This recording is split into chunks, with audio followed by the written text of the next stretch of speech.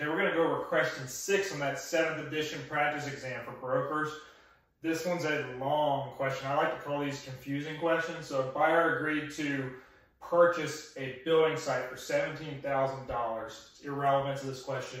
She gives the broker a good faith deposit of $11,000 in cash and agreed to close the property within 60 days and pay the balance in cash as well. It doesn't matter, but we shouldn't be taking a cash deposit. Not saying we can't, but we really shouldn't be taking a cash deposit.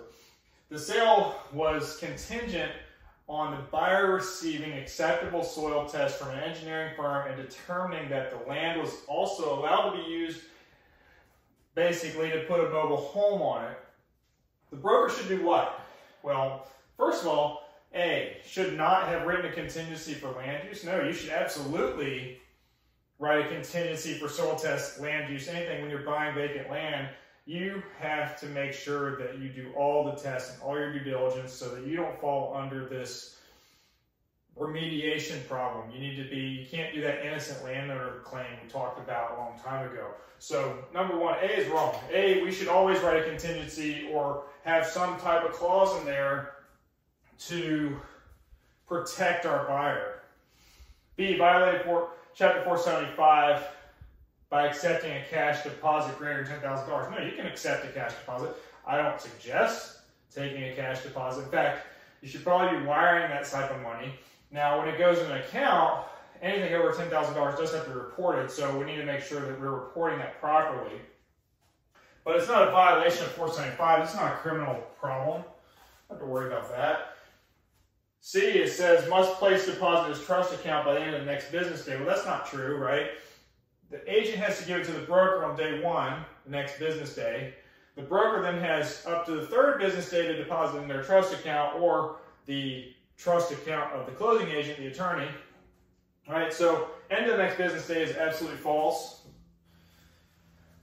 You can do that, but it's not required to be done then.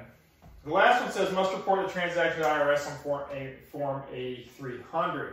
Anything over $10,000 has to be reported to the IRS because it's going to come back and get you in the event of an audit.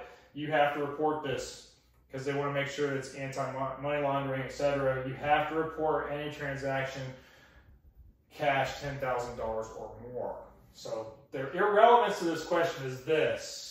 Right? The main thing here in this question is this. They're giving you all this other information to confuse you. I call these long questions confuser questions.